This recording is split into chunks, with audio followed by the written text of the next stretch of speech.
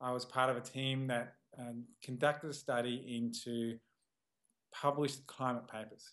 And we found that among papers that stated the position on whether humans were causing global warming or not, 97.1% of them agreed that humans were causing global warming. So we have three different studies, all using completely different techniques, all finding 97% agreement amongst published climate scientists that humans are causing global warming. And how many papers did you look at in your study, the most recent study? We looked at 21 years worth of climate papers, adding up to in total 12,000, over 12,000 papers. When we narrowed it down to just peer-reviewed studies that stated a position on global warming, there were about 4,000 papers stating a position, and amongst those, there was 97.1% agreement.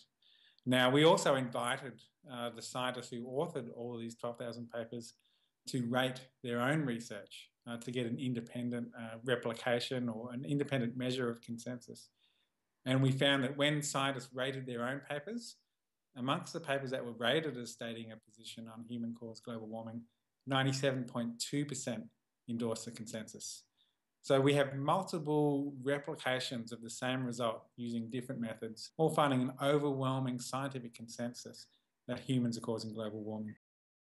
In 2002, there was a memo leaked from Frank Luntz, who's a Republican pollster, and he was advising Republican politicians on how to debate about climate policy.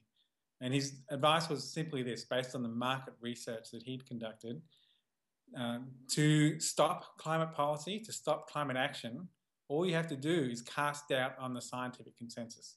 Because when the public don't realise that the scientists agree, then they're less likely to support climate action. So this was 2002. Now, around a decade later, social scientists started researching this area, and they found the same thing.